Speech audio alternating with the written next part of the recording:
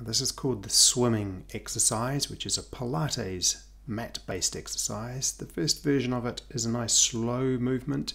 You breathe out as you lift the arm and the opposite leg, and you breathe in as you lower them back down. Now, the faster version of this, breathe out as you lift, and then turn it into a fairly rapid movement, breathing constantly and consistently, never holding the breath. Once you have done that for a period of time, you slowly come down, and then I would move into something like a child's pose, or just lying on your back, hugging your knees into your ribs.